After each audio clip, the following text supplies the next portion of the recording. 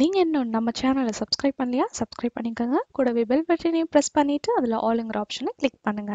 இன்னைக்கு நம்ம ரொம்ப சுவையான முட்டை குழம்பு எப்படி பண்றதுன்னு பார்த்துடலாம். அதுக்கு தேவையான பொருள்: 1 டேபிள் ஸ்பூன் அளவுக்கு மல்லி, 1 டீஸ்பூன் அளவுக்கு ஜீரகம், ஒரு 1/4 டீஸ்பூன் அளவுக்கு சோம்பு, 1/2 டீஸ்பூன் அளவுக்கு மிளகு, ஒரு 1/4 கப்பு துருவின தேங்காய், அப்புறம் காரத்துக்கு தகுந்தாப்புல மிளகாய் வத்தல் எடுத்துக்கோங்க.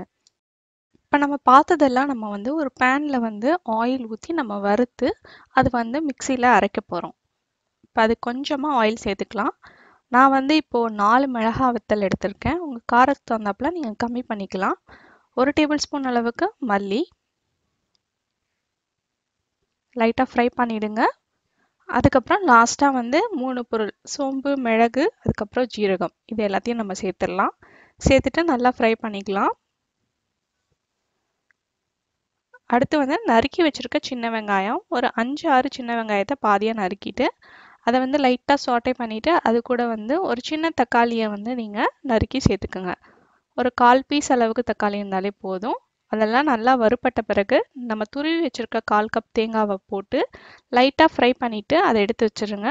ஆறுனோன்னு மிக்சியில் போட்டுடலாம். இப்போ நம்ம மண் சட்டியில் தேவையான அளவுக்கு நல்லெண்ணெய் சேர்த்துக்கிறோம். நம்ம மண் சட்டியில் செய்கிறதுனால ரொம்ப ருசியாக இருக்கும். இப்போ அதுக்கு தேவையான ஒரு பொருள் பார்த்தீங்கன்னா வெங்காயம், தக்காளி, பூண்டு.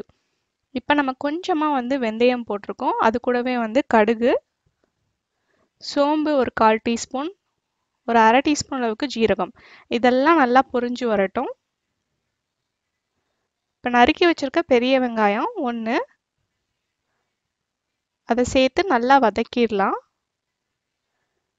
இப்போ நம்ம ஒரு 15-20 பூண்டு பல்லை நம்ம அது கூட சேர்த்துக்கிறோம். அது கூடவே நறுக்கி வச்சிருக்க 2 தக்காளி, மீடியமான சைஸில் தக்காளியை சேர்த்துக்கிறோம். இப்போ இது ஆறிடுச்சு. இதை மிக்சியில் அரைச்சிடலாம் நம்ம. இப்போ இதெல்லாம் வதங்கின பிறகு நம்ம ஒரு எலுமிச்சை சைஸ் புளியை தண்ணியில் கரைச்சி அதை சேர்க்குறோம். அது கூட அரைச்ச விழுதியும் நம்ம சேர்த்துடலாம். இப்போ பாருங்கள், நம்ம எல்லாத்தையும் சேர்த்தாச்சு. புளி, தண்ணி, நம்ம அரைச்ச விழுதெல்லாம் சேர்த்துட்டு உங்களுக்கு தேவையான அளவுக்கு தண்ணி ஊற்றிக்குங்க. இப்போ நம்ம தேவையான அளவுக்கு உப்பு சேர்த்துக்கலாம். உப்பு சேர்த்துட்டு இதை நம்ம மீடியமான ஃப்ளேமில் நல்லா கொதிக்க விடணும். பச்சை வாசனை நல்லா போகிற அளவுக்கு கொதிக்க விடணும். 1/4 டீஸ்பூன் அளவுக்கு மஞ்சள் தூள். இதுக்கு எந்த விதமான மசாலாவும் நம்ம சேர்க்கலை, வெறும் மஞ்சள் பொடி தான் நம்ம சேர்க்குறோம். எல்லாமே நம்ம அரைச்சி சேர்த்ததுனால நம்ம எந்த ஒரு மசால் தூளும் சேர்க்கலை. இப்போ பாருங்கள், ஒரு 5 நிமிஷத்துலேயே இந்த மாதிரி கொதி வந்துருச்சு. இப்போ நம்ம வேக வச்ச முட்டையை இது கூட சேர்த்துக்கலாம். சேர்க்கறதுக்கு முன்னாடி இந்த மாதிரி நீங்கள் லைட்டாக கீறிக்குங்க. எல்லா சைட்லேயும் முட்டையை இந்த மாதிரி கத்தி வச்சு கீறிடணும். அப்போ தான் அதோட சாரெல்லாம் உள்ளே இறங்கி அருமையான ருசியான முட்டை குழம்பு இருக்கும். இப்போ எல்லா முட்டையும் ஒன்றா போட்டுடலாம். நல்லா கொதி வந்த பிறகு லாஸ்ட்டாக நம்ம வேக வச்ச முட்டையை கீறி போடணும். லைட்டாக மிக்ஸ் பண்ணிவிட்டு தட்டு போட்டு மூடி ஒரு 5 நிமிஷம் வச்சுருங்க. சிம்மில் வச்சுருங்க. நல்லா அந்த மசாலாலாம் உள்ளார இறங்கி அருமையாக இருக்கும். இப்போ பாருங்கள், 5 நிமிஷம் ஆயிடுச்சு. நல்லா கொதி வந்திருக்கு. நிறம்லாம் நல்லா மாறி எண்ணெயெல்லாம் பிரிஞ்சு சைடில் வந்திருக்கு. இந்த டைமில் நம்ம ஸ்டவ் ஆஃப் பண்ணிடலாம். முட்டைக்குள்ளாரையும் நல்லா இறங்கியிருக்கு.